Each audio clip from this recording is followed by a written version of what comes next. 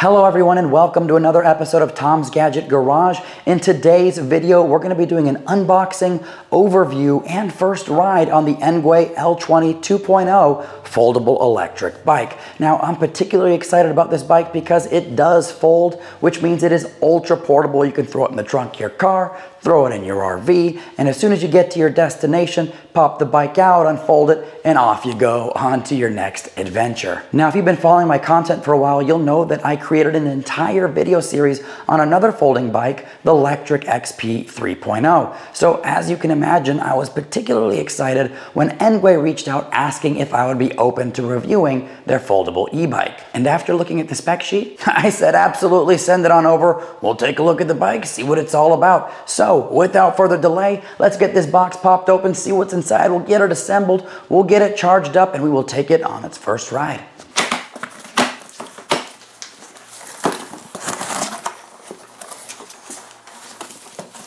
All right, so as you can see, everything is nicely packaged in some high quality foam.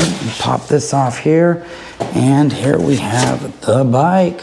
So far, looks good. So what I'll do is I'll get this pulled out and we'll take a closer look. All right, so there is the Engwe L20 2.0 in all of its glory outside of the box. We've got zip ties galore. We've got foam and cardboard all over the place. So far, this bike looks in pristine condition. I don't see any damage at all whatsoever, so it appears they've done a fantastic job with the packaging. So what I'm gonna go ahead and do now is I'm gonna get all these zip ties off and we'll get this bike assembled. Now, before we get too far ahead of ourselves, there were some other things in the box. We've got what looks to be a hardware kit. So we've got our pedals, we've got a hardware kit, we got some zip ties, some screws, looks like our charger. We've got, of course, the seat. It's hard to ride a bike without that. And we've got our front rack.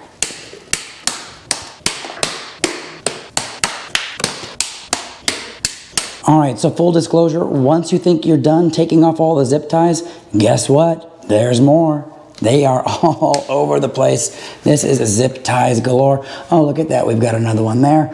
And it looks like we've got some more over there. So I'm gonna keep taking these zip ties off and I'll get this thing assembled. I found more zip ties. Now, before we go too crazy with the zip ties, just know that there are some on here that are very important for cable management. These are the ones that are supposed to stay on the bike. They're not part of the packaging, especially this one around here with the motor quick disconnect, which is really nice to see. All right, so I am officially done assembling this bike, and the assembly process was actually quite simple. All I had to do was attach the fender assembly and the headlight. The bike does come with a front rack. I don't use front rack, so I did not install it, but if you wanted to, it comes with the bolts, everything, you just bolt it down. Once those were on, you can attach the front wheel, tighten down the axle bolts. I attached the handlebars to the handlebar stem and I just clamped it down. Really easy. The seat post, you just drop it in, clamp it down to the right height that you need. And then of course the pedals, just screw those on, make sure you got left and right in the right position,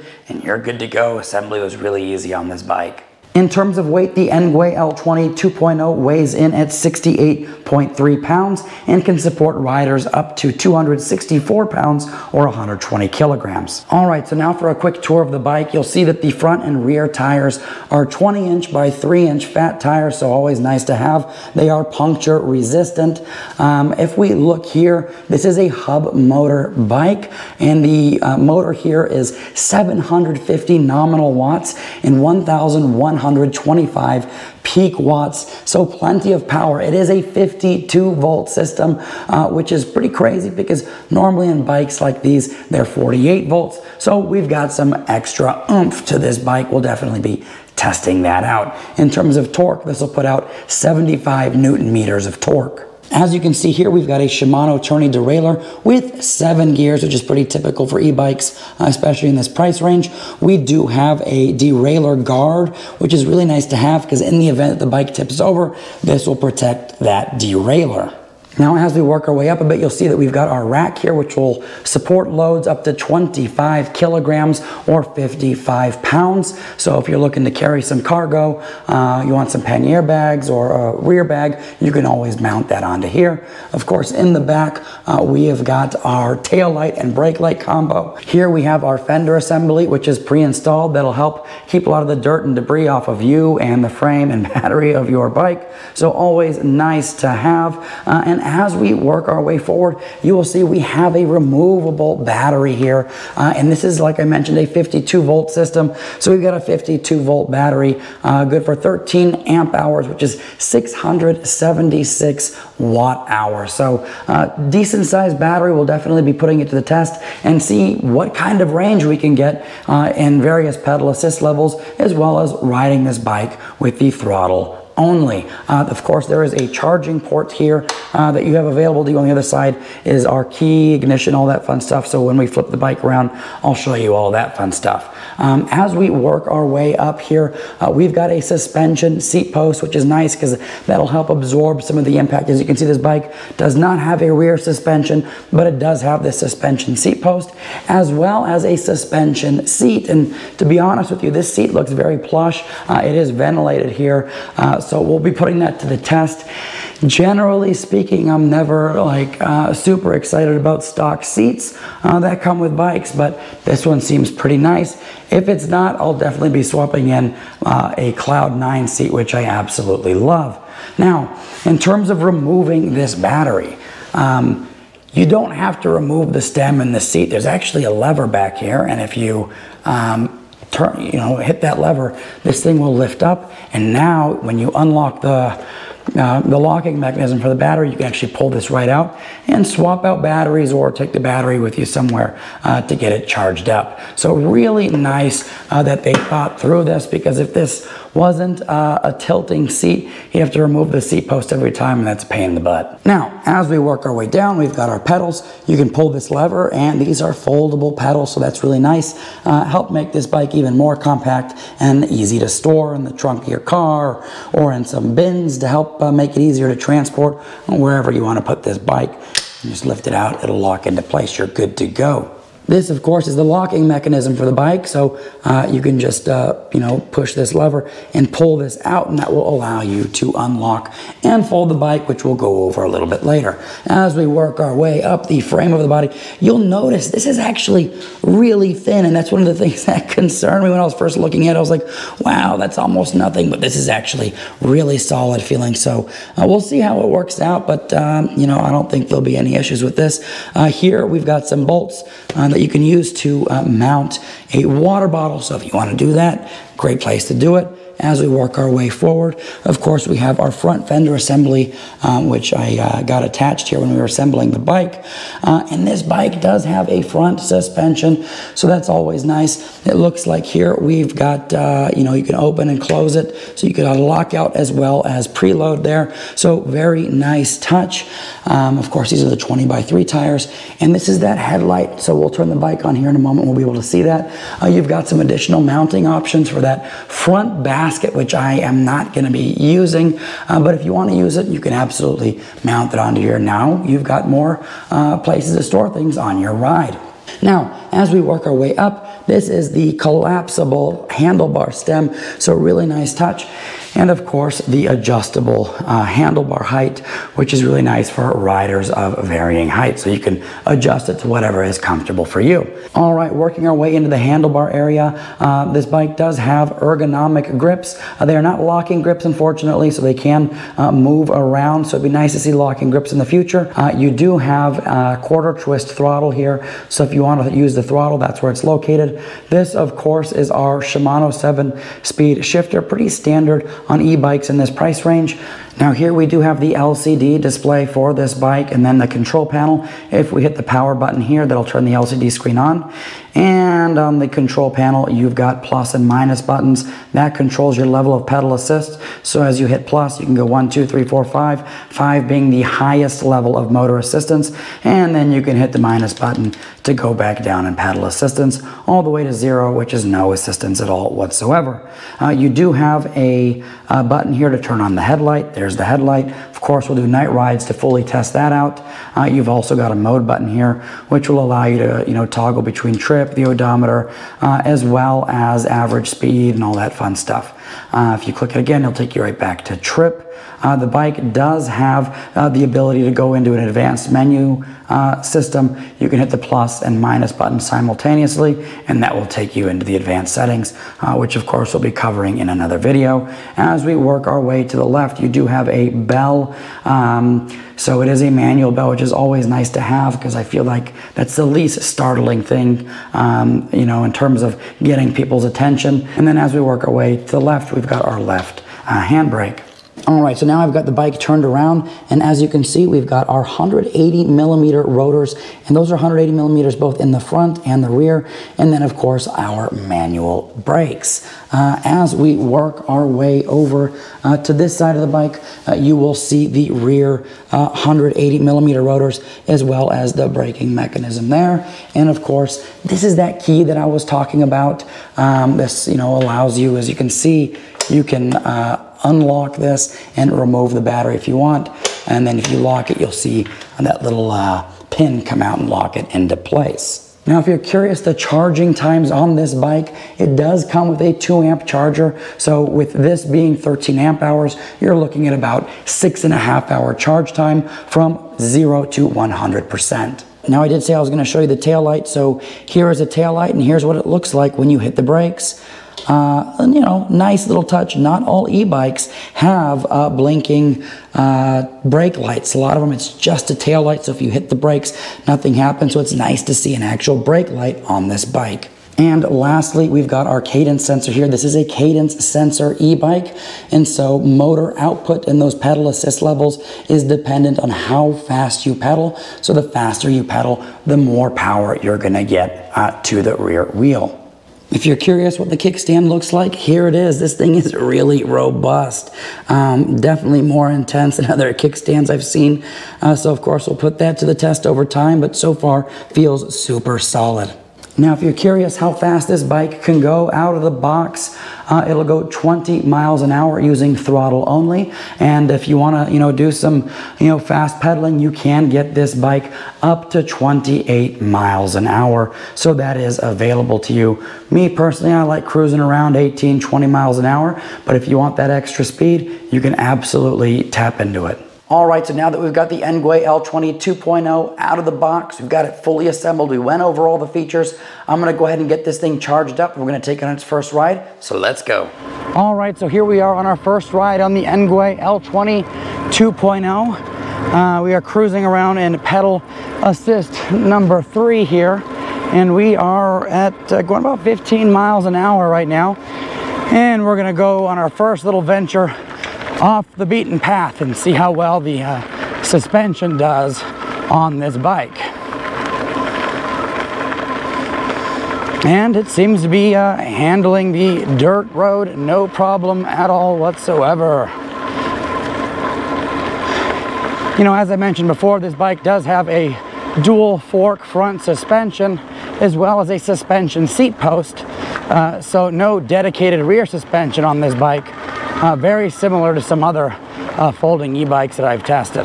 All right, here we go into some gravel, and those fat tires handle it perfectly.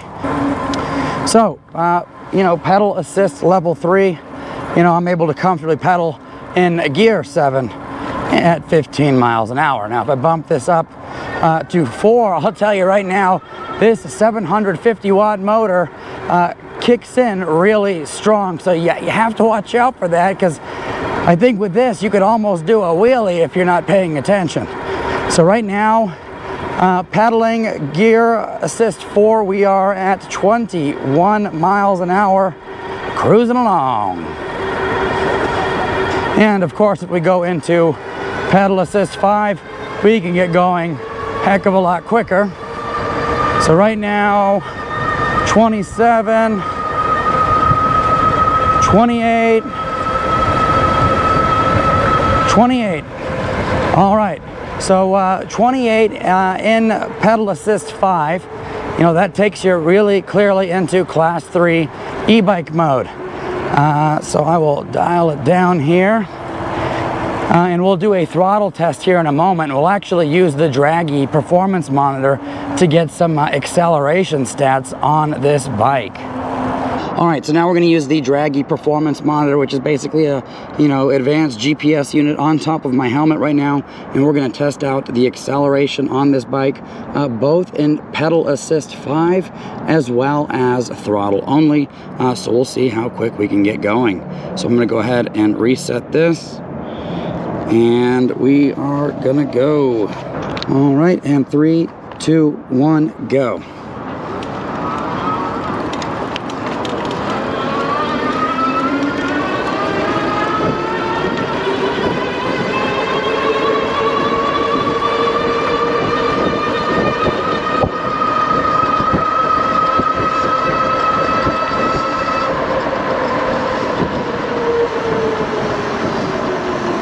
All right, so the LCD said we hit almost 29 miles an hour. Let's see what the Draggy says. 27 miles an hour in 16.68 seconds. All right, now we're gonna do the same thing, throttle only, in 3, 2, 1, go.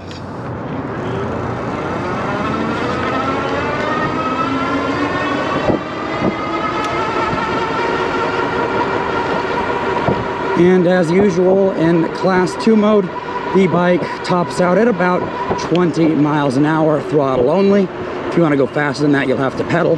But we'll see how we did stat-wise on the Draggy.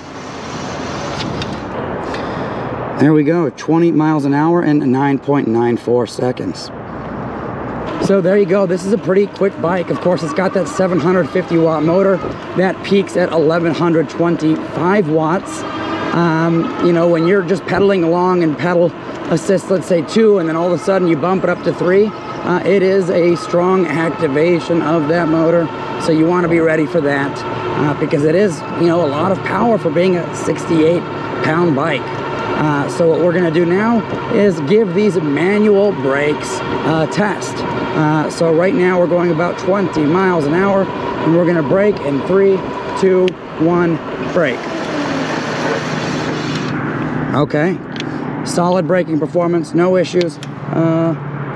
Really, just locked up the tires at the last bit there, but that's about it. So pretty decent brake performance out of these manual brakes. Now, depending on the bike that you look at, some bikes out there have manual brakes, some bikes have hydraulic brakes. Hydraulic brakes are gonna obviously be the preferable option if available.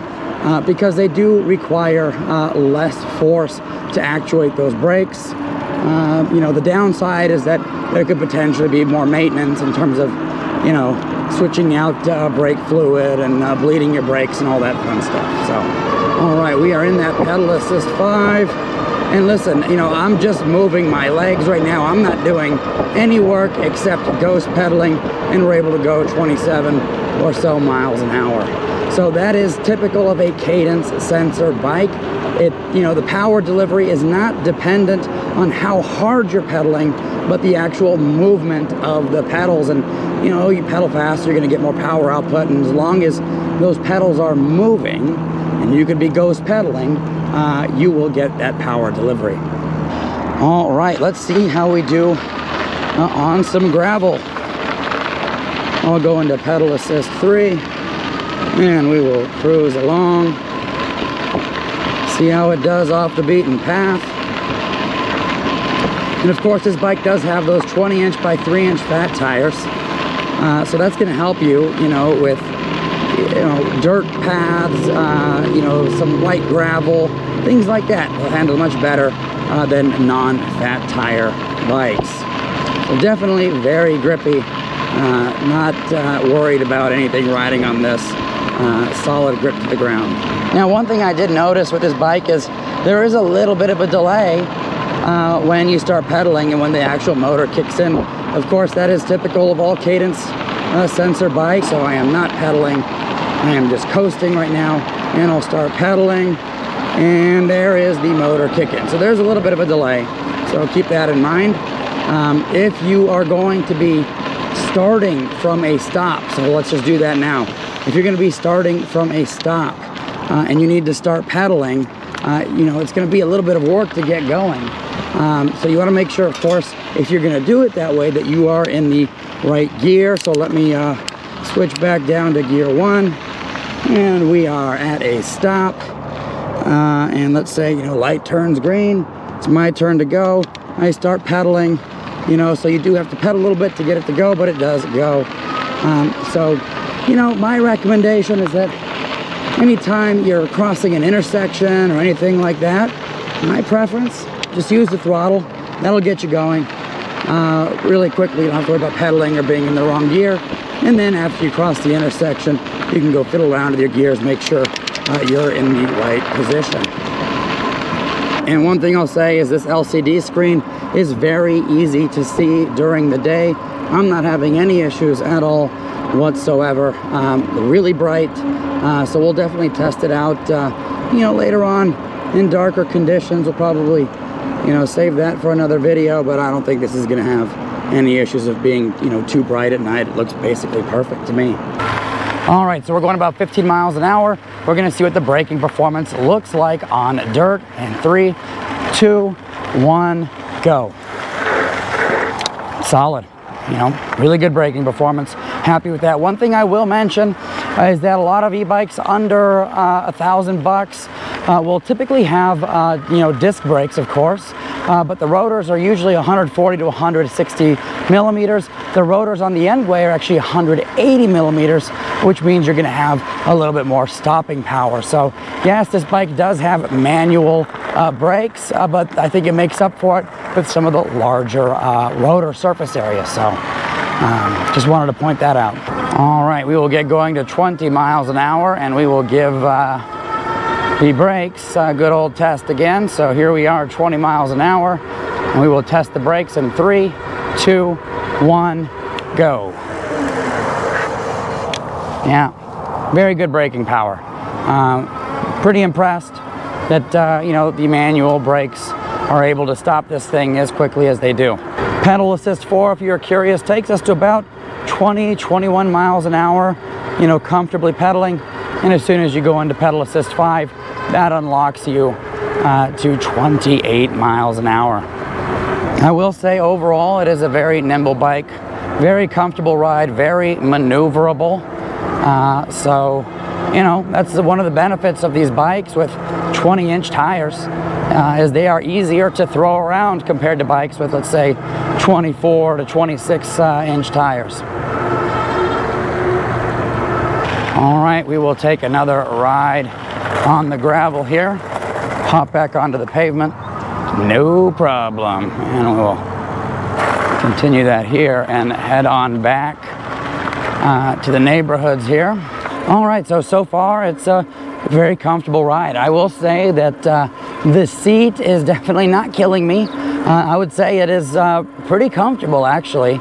So lots of cushion in there. It is a suspension seat with a suspension seat post. So I think the combination of those three things make for a, you know, really comfortable ride. Let's see here. We've been riding around, you know, 8 miles at this point. There's no timer on here to tell you how long you've been riding. I mean, that would have been a nice thing to have, but you know, anyways, 8.1 miles, and yeah, it's comfortable. I can actually keep riding. I can go another 8, 10, 15 miles, I think, in this seat. We'll definitely know tomorrow, because tomorrow I'll be putting this bike through a range test. So we're going to actually see how far we can go on a single battery, pedaling around, you know, Pedal Assist 3. And I think next weekend we'll do a test with throttle only to see how far we can go with that, because I know that's something that some folks are interested in. So, all right, so here we are, just pedaling along in Pedal Assist level 5, and we are cruising around at about 25 miles an hour. So, very comfortable ride.